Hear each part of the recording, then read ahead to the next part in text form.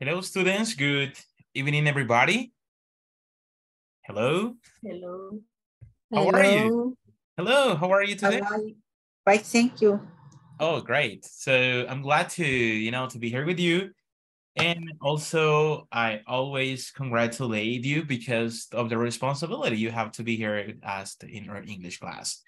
So how was your day? Was great? Was interesting? Was boring? Tell me, how was your day? Was good? Excellent, very busy. So tell me about your day. Excellent. Excellent. All right. Excellent. Excellent too. Wow, that's cool. That's good to know that. So what else? What else? Yes.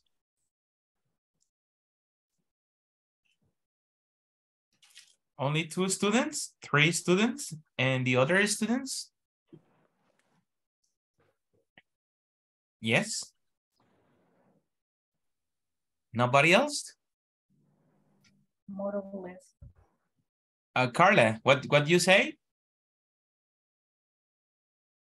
More or less. More or less. So, like good and bad. So combination. Okay. Yes. So, all right. So, yeah, I know that there are some challenges, but we have to be very positive and also motivated. That's something that we need to do.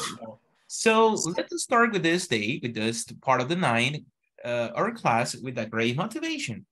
And I know that it's necessary to be and very, very happy to be motivated to be always doing the best. So let's start today. And as I always ask, what we started in the class? What can you tell me? What do you remember we started in the class? I'm all ears. Possessive adjective.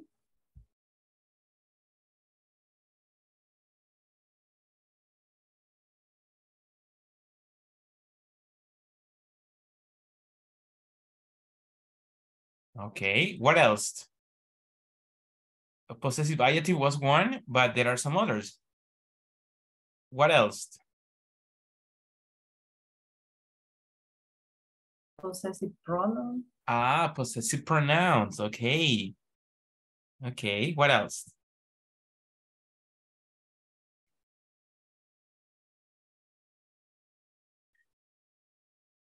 Yes.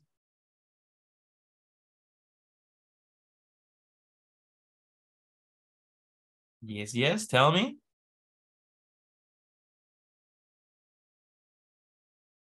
And also the possessive too. So, well, with this part, we are working on this activity. We have the chance to work in some exercises related to the possessives, and we will continue working with these activities. So, but we will focus about the weather and the season. So we can see here some examples that I decided to share with you about the possessive with apostrophe S and S plus apostrophe. So we were combining both things. So for that reason, and this is actually what we have here, and I will explain you how it works. The first one says, look at the number 1. That bird's beak is red and longer than the normal size. So you can see that we used specifically for possessive because we are talking about possessive. Entonces, siempre que vamos a utilizar un posesivo, utilizamos esta estructura. Vemos ahí la primera oración. Look at the first sentence.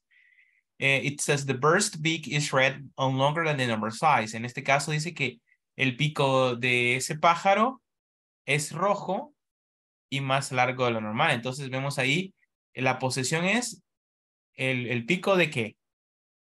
Del pájaro, right? Entonces hay una possession ahí. Y usamos el apóstrofe más la S. Say the bird's beak. Also the number 2, the Indian Ocean's water is less sourced.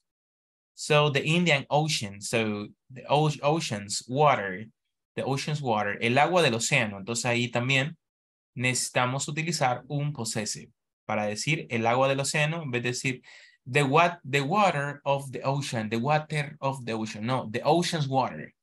Es mucho más nativo y es un possessive. The ocean's water.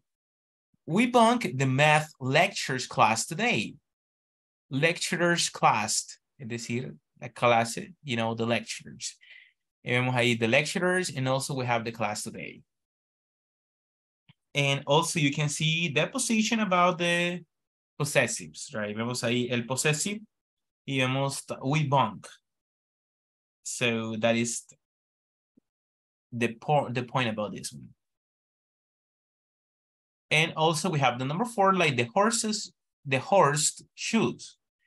El zapato, you know, del caballo is taller, es más duro que otros animales. So the horse's shoe. Es decir, el zapato del caballo. So vemos ahí que está haciendo la función de un possessive. Horse's shoe. Number 5, he's an animal husbandry's doctor.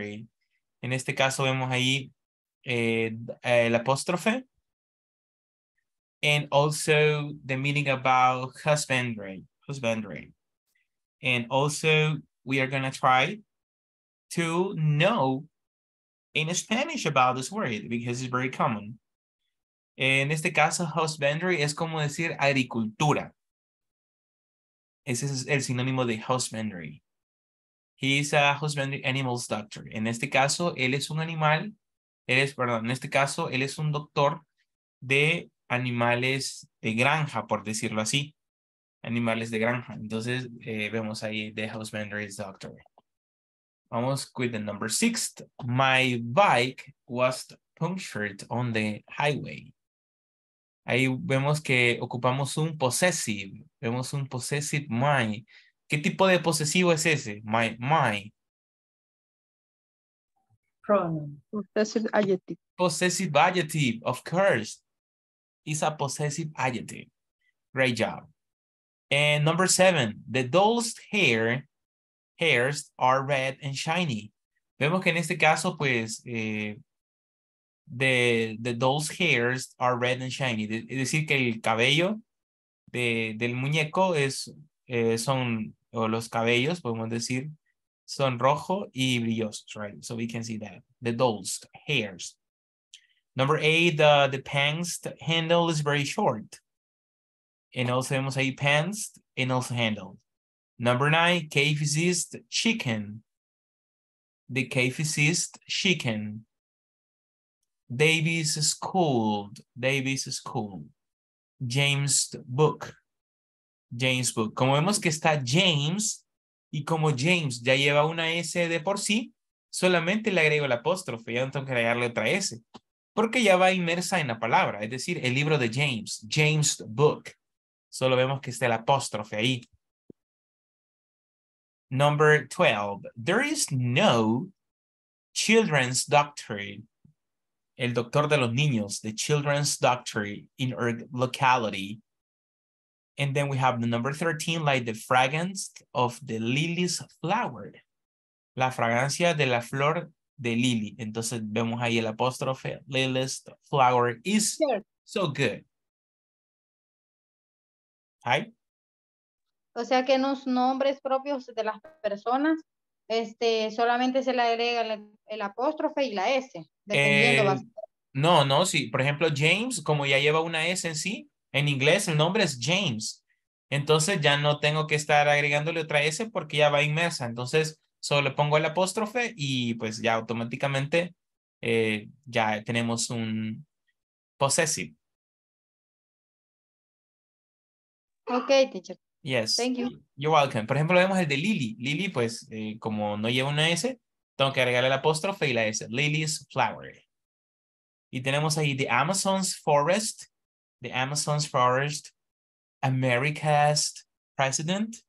Es decir, el presidente de América, the America's president. And the number 10, Nora's kitchen is looking nicer than mine. And also the number 17, I foundable or college's backyard. En este caso vemos ahí como el patio del colegio. And the last one, we had a great time. Tuvimos un gran tiempo at Michael's wedding ceremony. En la boda la boda de ceremonia o la ceremonia de la boda de Michael. Entonces decimos Michael's wedding ceremony. Entonces también es otra forma de hacer un possessive, right? Cuando usamos los sustantivos para posesivos. Es decir, el doctor de los niños, el libro de James, en este caso el presidente de América, el agua del océano, el pico del pájaro, el pollo de KFC. So we can also use possessives as part of the examples here. And with the practice, we can learn about these structures. Ya con el tiempo vamos aprendiendo un poquito más acerca de las estructuras. Yes. Much better. Questions?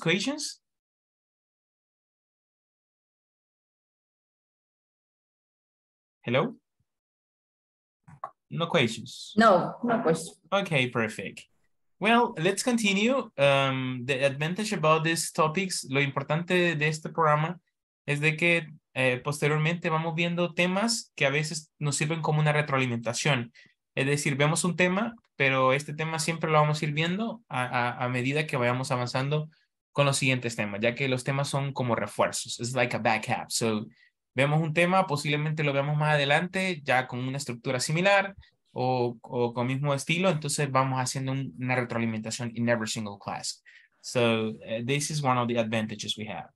Well, so... Es acumulativo. ¿Hola? Es acumulativo. Ya, recuerden que es idioma, es continuo, es decir, todo es un proceso, es decir, una palabra que usted ve aquí la va a ver mañana y la va a ver pasado, and because it's a language, so we use all the time these structures. Okay, so we have here the weather and seasons around the world. And this is a great topic because we're talking about the weather. And the question is, how's the weather like? ¿Cómo está el clima? That is a good question. So for this, we have this one. Veamos el ejemplo. It's spring in Brazil.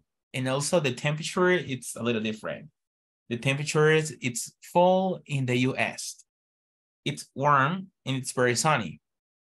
And es una season. In English, we call season. What is the meaning in Spanish about spring?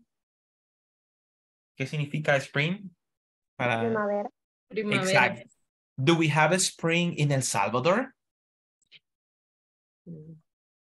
Do we have? Huh? No. No spring, right? We don't have a spring in El Salvador. Okay, interesting. ¿Y cómo se puede representar? You can see, for example, it's warm, que en este caso es como decir caliente. Es caliente, it's warm. And also, it's sunny. En este caso es como decir soleado, right? So, how's the weather like in El Salvador? How's the weather like? It's sunny? No, it's warm. It's warm and cloudy. Okay, so that's interesting. Vamos con el siguiente. Look at the next one. Next to, it's summer in Korea. It's summer in Korea. So you can see that one. Look at that. It's summer in Korea.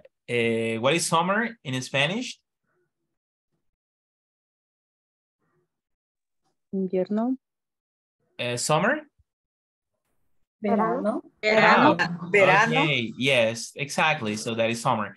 It's question because it's important. And the question is do we have summer in El Salvador? Summers. Yes. Yes. Oh, okay, interesting.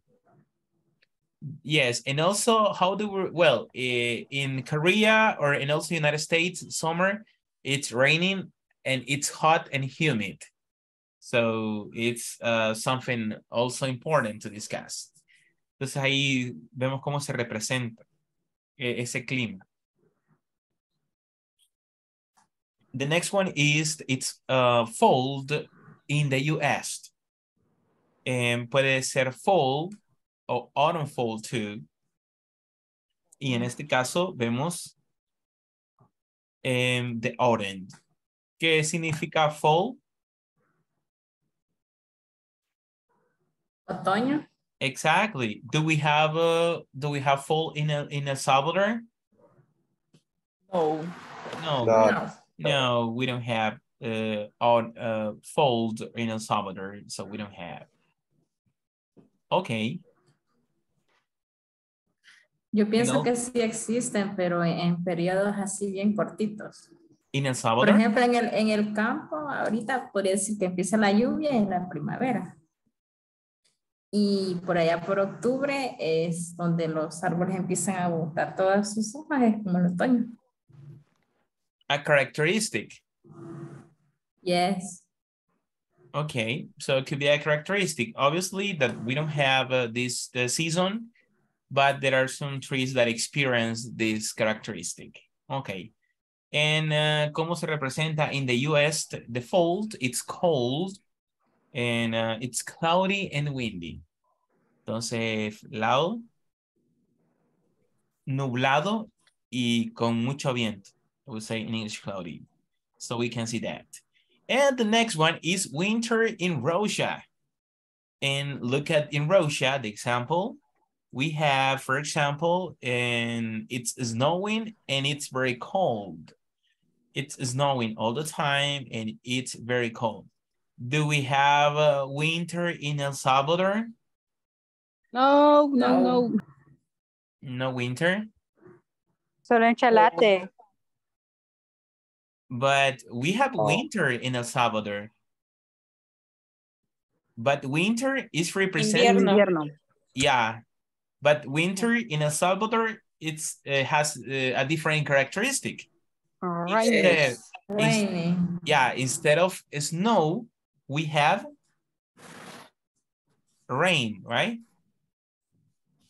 Entonces, en vez de la nieve, pues es la lluvia, right? It's raining. So this is one of the characteristics in that case. Okay, so we can see this part here. And what are the seasons in El Salvador?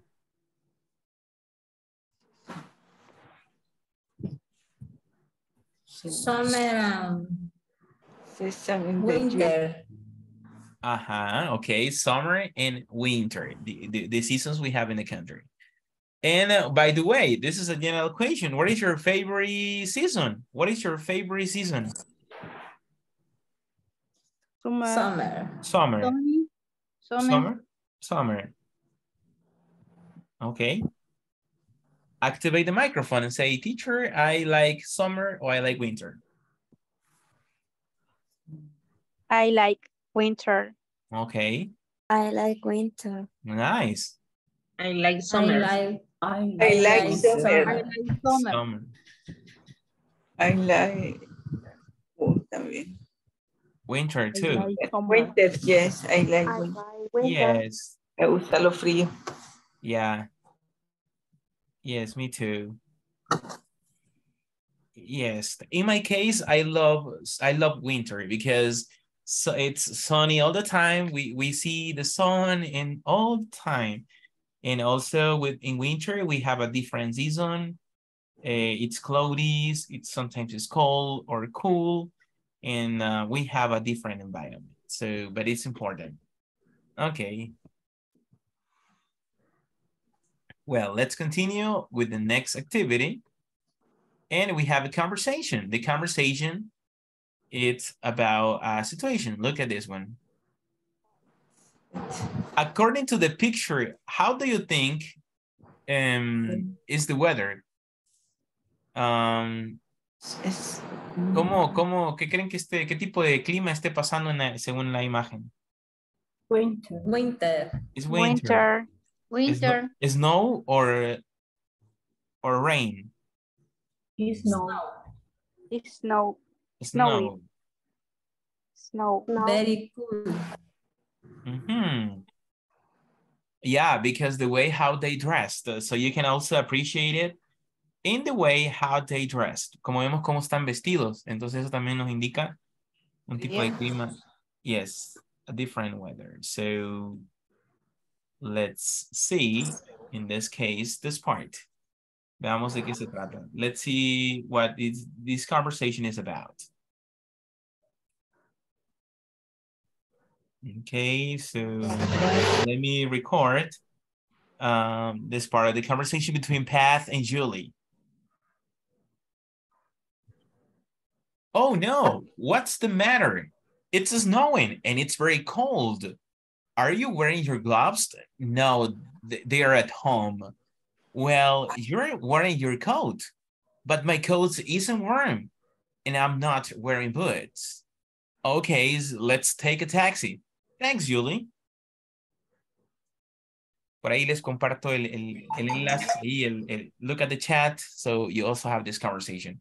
What's the matter? Hey, ¿cuál es el problema? ¿O qué es lo que sucede? What's the matter? It's snowing. Que para decir que está nevando. And it's very cold. Está muy helado y está nevando. It's snowing. Are you wearing your gloves? ¿Estás usando tus guantes? Are you wearing your gloves? No, they are at home. Entonces no los andaba. Well, you're wearing your coat. Pero estás usando como el saco, ¿verdad? El que los protege. El abrigo, por decirlo así, ¿verdad? The coat. Estás usando el abrigo. You're wearing your coat, but my coat isn't warm. O sea que pues su abrigo no está caliente. And I'm not wearing boots. Y no está utilizando las botas. So that's why suffering because of the weather. I'm not wearing boots. Okay, let's take a taxi. So that will be more convenient to wear it also. Take the taxi because the weather is like not so friendly. Vemos ahí el vocabulario. You can see the vocabulary here. Vamos a hacer una pequeña práctica de esta conversation with your partner. Y no solo que lo lea, sino que le trate de dar como un acento diferente. Por ejemplo, yo puedo decir en inglés, what's the matter? O what's the matter? It's snowing and it's very cold. Entonces, pero ¿y por qué no trata de darle un acento distinto? Por ejemplo, darle así como un estilo diferente. No sé, esto puede practicar. En vez de decir, what's the matter? Y si dice, oh, what's the matter? What's the matter? It's snowing. It's snowing. It's snowing. It's very cold. Entonces, usted va dándole un acento diferente a través de la práctica. Vamos a hacer brevemente, in a briefly way, a conversation. Vamos a practicar con un compañero. Por ahí les mandé al grupo un audio, por si usted se quedó con la inquietud, lo puede escuchar y lo puede practicar también. Is that okay? Yes? Yes. All right, Yes. so let's go. I will create the breakout rooms y usted va a practicar con su grupo. A ver. Okay, I think it's okay. Así que todos atentos a su pantalla en este momento. Let's try.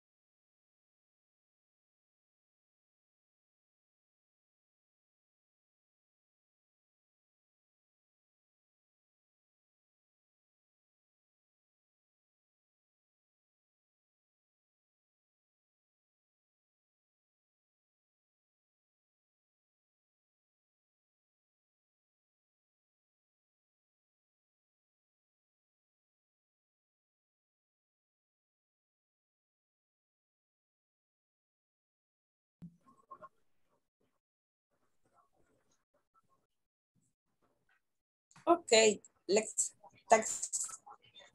Sorry. Okay, let's take a taxi. Thanks, Julie. Me faltó la línea de abajo. And I'm not wearing boots. Ajá. Ahora, Yolanda. ¿Cuál soy? Inicio. Sí, está bien. Ajá, sí que está bien. Oh no, What's the matter? it's now it and it's very good. Cool. Are you wearing your gloves? No, they are at home. Well, you're wearing your coat. But my coat is not wear and I'm not wearing boots. Okay, let's take a taxi. Thanks, Julie. Ahora al revés. Okay. Yo Silvia. entonces, Julie, ¿verdad? Sí. Ajá. Con Yolanda. Usted empieza. ¿Usted empezó ahorita? Bye. Yo empiezo. Yo empiezo. Bye. Oh no, What's the matter? this is now and it's very cool. Are you wearing your gloves? No, they are at home. Well, you're wearing your coat. But my coat is not wear and I'm not wearing boots. Okay, let's take a taxi. Thanks, Julie. Okay.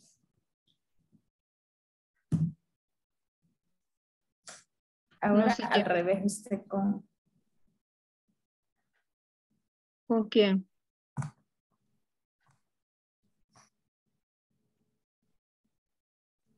Nosotros siempre. Yo, You're wearing your coat. But my coat is warm and I am not wearing boots. Okay, let's take a Tax. taxi, dice, va. Sí, sí. Thanks, Julie. Ok, cambiamos. Ajá, correcto. Ok. Oh, no. What's the matter? It's snowy and it's very cold. Are you wearing your gloves? No, there is at home. Well, you're wearing your coat. But my coat is wear and I not wearing both. Okay, let's take a taxi. Thank you, Julie. Okay. Thanks, Julie. No sé si la otra compañera está. Sí, Ah, sí, Mari. Ok, ¿con quién voy si gusta. a practicar? ¿Mande? ¿Con quién de ustedes Practique voy a practicar?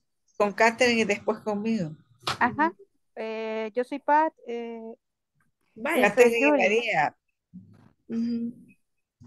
Bueno. Oh no. What to Mary? It is snowing and it's very cool. Are you wearing your class? No, they are at home. Where are you wearing your clothes? But Mhm. But my coat isn't warm. And I am not wearing boots. Okay, let's take a taxi. Thanks, Julie. Mhm. Ok, cambiemos. Sí. Oh, no. What's the matter? He's no. He's very cool. Are you wearing your gloves? No, they're home. Well, you are wearing your coat. Good, my coat is warm. And I'm not wearing boots. Okay, let's take a taxi. Thank you, Julie. Vaya, ahora voy a hacer but. Oh, no. What to marry? It's snow and it's very cold.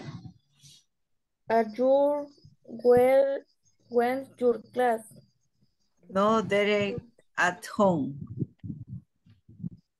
Where you're wearing your coat? But my coat is when. Warm. And I not wearing both. Okay, let's take a taxi. Thank you, Lee. Gracias. Chao. Bye.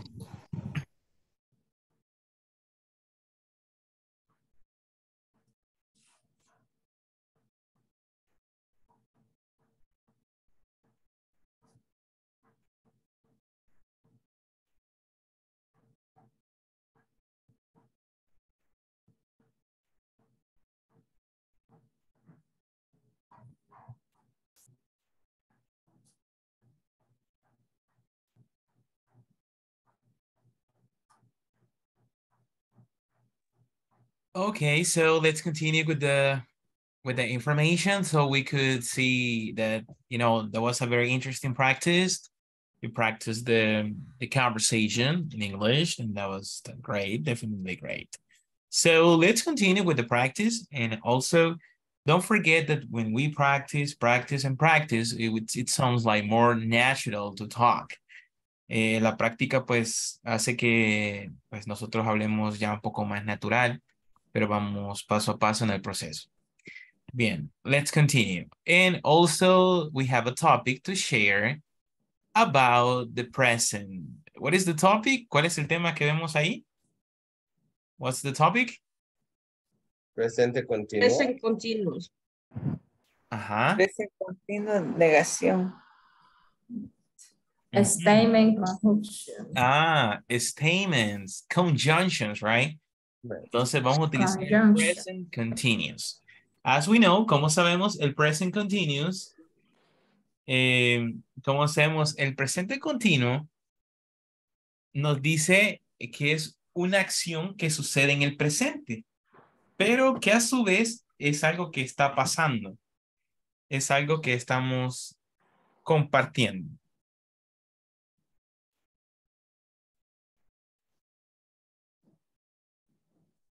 Teacher, Yes, tell me. Hello? tengo dificultades para conectarme. Fíjese, se me desconecta y se me vuelve a conectar y así estoy. What is your name? Yanina del Carmen Rosales de Mendoza. Okay. Rosales. Okay. Esperamos que se pueda pueda establecer la conexión, right? Ya que sí es un poquito complejo, ¿no? A veces de repente en algunos lugares la señal no es muy buena, en otras sí. Espero que pueda Sí, decir teacher. presente. Yes, eso. Yeah, that's what matters. Eso nos interesa Ay, no, también. teacher. Yes, yes. Así que, Pero we ya le pray. tomé captura, ya tengo evidencia de que no es mentira lo que le estoy diciendo. Va, no, pues usted dígale al internet, no te me vayas a ir. Okay? So that's what we can do. All right, so don't worry. Well, vamos a ver un poquito acerca del present continuous. Le vamos a pedir a alguien que nos lea acerca de las oraciones and y la que sigue. Vamos a ver. Vamos a ver. ¿Quién nos ayuda a leer estas dos primeras?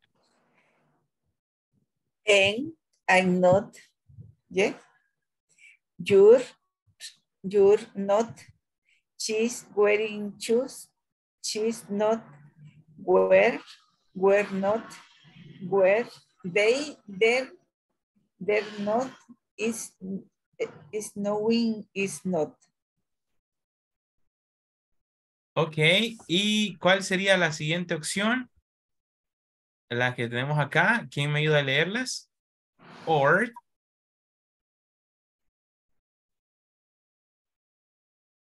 You aren't. You aren't. You aren't. You aren't. Sorry. She isn't wearing boots. We aren't. They aren't. It isn't raining.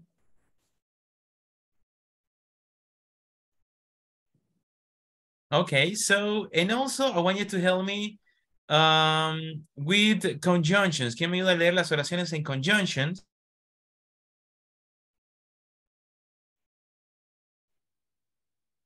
It's snowing and it's very cool. I'm wearing a coat, but I'm not wearing boots.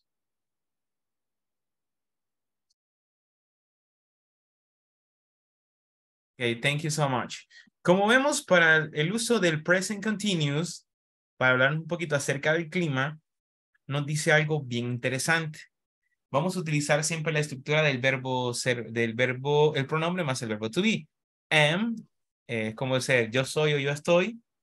You're, she's, we're, they're, it's. Más el verbo que representa, en este caso, el clima. Y vemos también el ing, ya que este ing, cuando se une al verbo, va a significar ando y endo. Por ejemplo, it's snowing. Díganme ustedes, ¿qué significaría it's snowing? Sí, Está nevando. Snowing. exactamente. Está nevando. It's snowing. Entonces usamos el it is. Está nevando. It is. Luego con la siguiente. It's raining. Está lloviendo. Está lloviendo. Ok. Y it's sunny. Está soleado. Está Soleado. soleado. Muy bien. Entonces vemos que utilizamos el it's snowing. Sunny. Está nevando. Luego and y que esto se le llama conjunction. Es una conjunción. Es decir, que esto nos permite unir dos oraciones. Y luego tenemos el I'm wearing a coat. La palabra wear en inglés significa usar. Esta la ocupamos exclusivamente para ropa. Usted no va a decir cuando yo digo, yo uso un pantalón azul. I use, no, sino que usted va a utilizar wear, porque ese es exclusivo para ropa. Decimos, and it's snowing and it's very cold. I'm wearing a coat. Yo estoy y wearing, usando un abrigo. But, este but significa pero. Este es un conjunction. Es un conjunction. Pero, es decir, nos da la contraparte. I'm not wearing boots. Pero yo no estoy. ¿El qué? Usando botas. Usando botas. I'm not wearing boots. So, vemos ahí. Interesante, miren. Pero veamos más ejemplos acá. Vamos a tratar de ver un poquito más esta estructura. Y ahorita le vamos a dar clic acá. Y vemos algunas ideas. Depende cómo esté el clima. Nosotros vamos a tratar de darle ahí sentido. Ustedes me van a ayudar. Sorry. Quiero que lo vean a simple vista. Vamos a ver. Usted ve la imagen y trate de unir la oración con la imagen. Yo les tengo que explicar esto, pero quiero que usted intente encontrar algunas con su conocimiento previo. In English we call previous knowledge. Try to do it. Okay, teacher.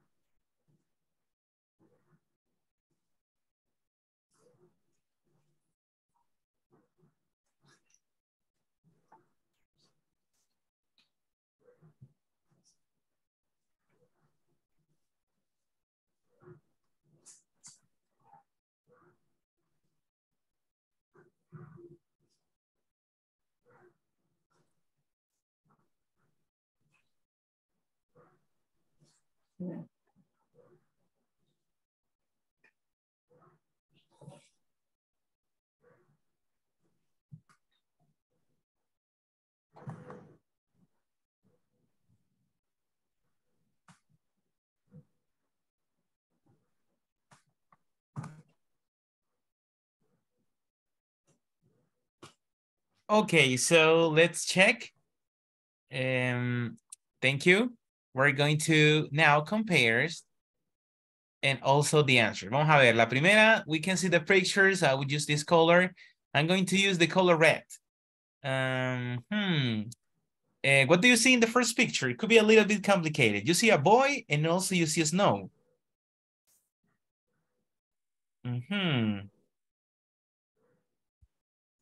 Podría ser the snow is falling. ¿La nieve está cayendo o está cayendo nieve? ¿Sería esa? Yes. Yes. Yes, right. The snow is falling. Yes. Está cayendo la nieve. Entonces la Yes. palabra fall en este caso es caer, cae. So Fall. and you can see the second picture, you see like sun, como que está así. Entonces podemos decir the sun is shining. shining. So is O sea que el sol está y la palabra shine, que significa brillar, y como le agregamos una ing al final, ahora va a decir brillando, ya que la palabra ing, que se llama en inglés gerundio, este significa ando y significa endo, ando, endo. Entonces yo digo nevando, snowing, brillando, shining, correr, run, corriendo, running. Entonces vemos ahí fall, caer, falling, cayendo. Entonces, cuando nosotros le agregamos al verbo el ing, este automáticamente pues lo hace esa estructura. Vamos a ver.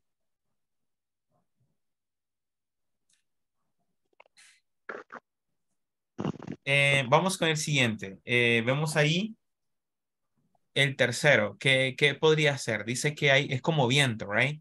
viento. Entonces en The inglés wind sería is blowing.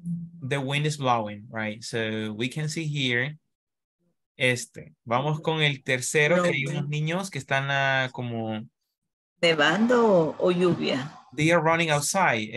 O sería la última. Playing They are They playing in the rain. rain. Yeah. playing. Dancing in the rain. Ahí está, bien. Dancing in the rain. La siguiente es like there is it's raining, como que está lloviendo, right? So we say that She's she's wearing a raining. yellow coat. Ajá. And the next one is this one. They are It's running. cloudy today. They're running outside. And the last one is this one. It's cloudy today. So you can check the examples here. Vemos ahí el ejemplo of these structures. Quiero que verifique la estructura.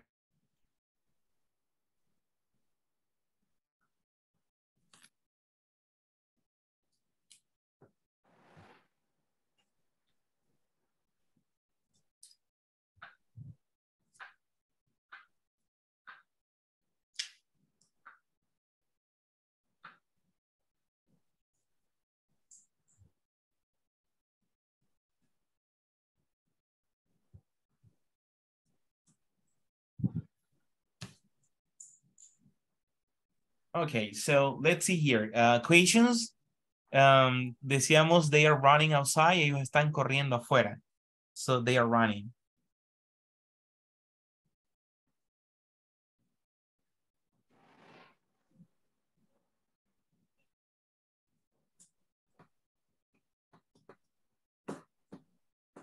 Veamos el siguiente. Look at the next example here. And also, ya hemos aprendido algunas palabras. Por ejemplo, ¿cómo digo yo que está nevando? ¿Cómo sería en inglés? ¿Nevando? Snowing. Snowing. Ajá. Y cuando digo que está haciendo viento, ¿cómo sería? The wind is blowing. Ajá, the wind is blowing, está soplando, o en este caso también podemos decir windy para referirnos que está haciendo viento, right? It's windy. Y luego tenemos ahí, ¿qué significaba wear? ¿Qué significaba ese verbo wear?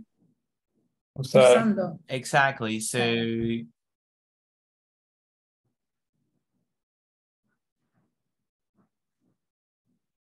Ok. Vamos a ver la siguiente. Let's change to the next one. Okay, so we're going to erase everything here. Ok, un voluntario para que nos lea las siguientes oraciones. Willow are sleeping. Ok. Frosty is swimming. The frogs are jumping. The boys are running. The girls are drawing a picture. The cat is eating a mouse. I am listening to the music. It is reading a book. We are playing the guitar.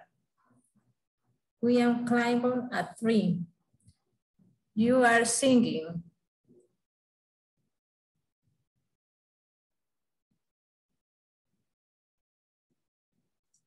Exactly. So, vemos ahí cómo vuelve la estructura.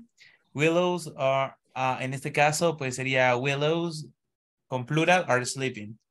Frosty is swimming.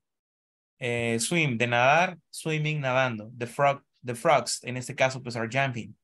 Pero vamos a ver otros ejemplos que quiero que los hagamos juntos. It says complete the sentences, then compare it with a partner. My name is Claire and I'm wearing a green suit. Y dice a green suit. Today I me está diciendo que también está usando algo más. It's raining, but ahí tenemos que agregar el verbo wear en la primera orden. Entonces usted lo va a completar con esa parte.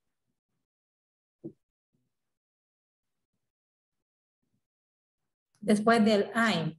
Exactly. I am wearing. Veamos la dos. It's hot today.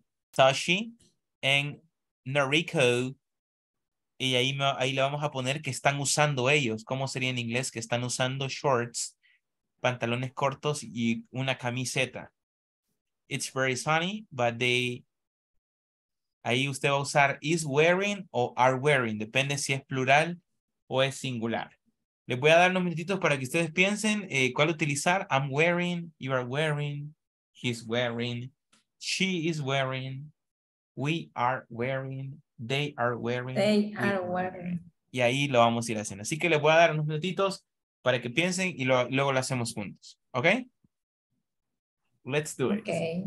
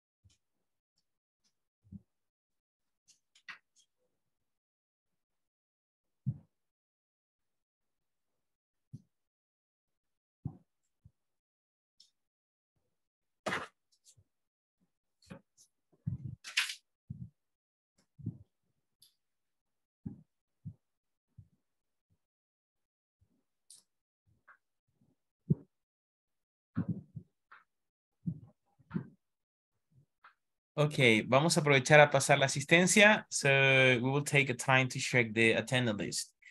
Also, don't forget that I always send the presentation. No se les olvide pues que tienen siempre las presentaciones by WhatsApp. And also también en la plataforma está el material para que usted lo pueda también repasar in your free time. So you can also study this vocabulary. Ya que pues hay que aprovechar el material, los recursos. And take advantage about the activities. So we're going to check right now the attendance list. And also congratulations everybody for staying in the class on time. And I was checking also in the group that we're going to have class tomorrow because the last Monday we didn't have a class because it wasn't a special, time. So for that reason, we won't have class. And also, well, we will have class this coming Friday. Así que vamos a ver, escucha su nombre, pues si nos dice presente. Quiero ver. 444. One second. 4, May 4th. Bien, vamos a ver. Ana Claudia Mejía. Present. Ana Leticia García. Present. Camila Alexandra Consuegra. Present. Damaris Milagro Hernández. Damaris. David Rafael Ramos. David Rafael. Diana Marcela Cruz. Diana Marcela Cruz. Fátima Esmeralda Rivera. Fátima Esmeralda. Fátima Saraí Hernández. Present. Génesis Abigail Hernández. Present. Carla Vanessa Sánchez. Present. Catherine Guadalupe Corleto. Present. Lady Evelyn Guerrero. Present. Melissa Daniela Ángel. Present. Melvin Balmore Cruz. Melvin. Miguel Alejandro Rodríguez. Present. Miriam Maricel Escobar. Present. Nelson Efraín Rivas. Present. Rosa María Salazar. Present. Silvia Noemi Campos. Present. Teresa Yamilet Martínez. Present. Yanira del Carmen Rosales. Present. Yolanda Yamilet Andrade. Present. Okay, great job. So let's continue.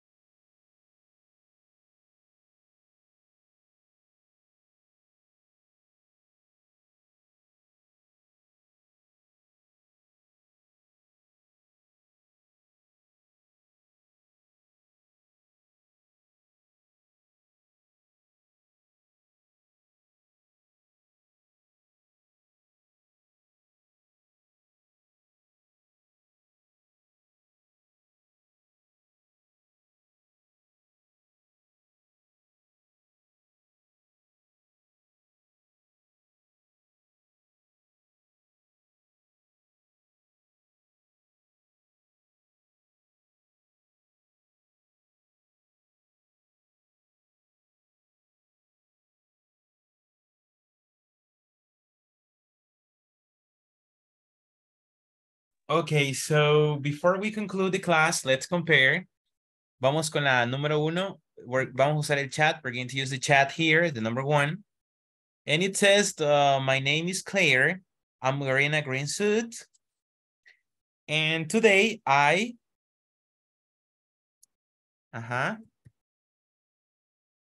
wearing high heels, que en este caso es como tipo zapato de tacón, ¿verdad? It's raining, está lloviendo, but I am Not wearing. But I'm not wearing a raincoat. Es decir, que no está usando. ¿Qué dicen ustedes? No está usando. Ajá, ¿verdad? Así como un protector para la lluvia. Entonces, I'm not. Vamos ahí, the first one. Entonces, nos queda de esta manera, the number 1. Let's see the number 2. It's hot today. Está caliente hoy. Toshi and Noriko, ¿qué están usando? They are wearing. They are wearing. Okay, they are wearing shorts and t-shirts. It's very sunny, but they Are not wearing. are not wearing. Es decir, que ellos no están usando lentes de sol, sunglasses. Y vamos con la tercera. Veamos la tercera. Phil is what? ¿Qué está usando? Is wearing a suit today. He is wearing. ¿Qué está usando él? Pants. Okay, he's wearing pants and a jacket. He's wearing a brown shirt. ¿Está utilizando una camisa café? He is wearing. Yes. Okay, he's wearing a brown shirt, una camisa café, but he is not wearing. Is not wearing, right? A tie. En este caso, no está usando una corbata. La palabra corbata es tied. He is not wearing a tie. Nos queda de la siguiente manera. Y la siguiente, la número 4, vemos la número 4. It's cold today, but Kathy. ¿Qué pasa con Kathy? He's not wearing. Is not wearing. No está usando el qué? A coat, right? Abrigo. ¿Qué está usando ella?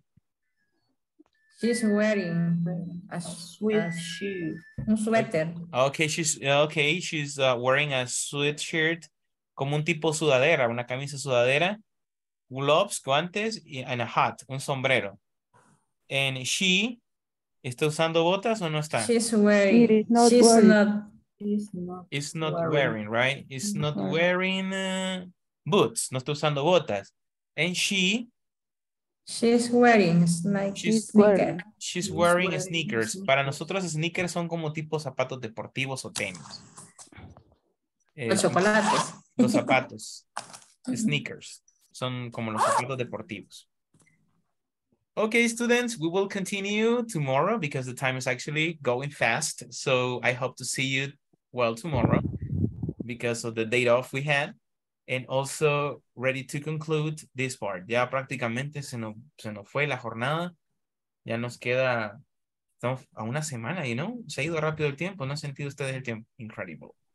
Con conocimiento nuevo. So I hope to see you tomorrow. Have a beautiful night to all of you. See you. Good night. Good night. Good night. See You you too. tomorrow. Thank you. Take Appreciate care. it. Good night.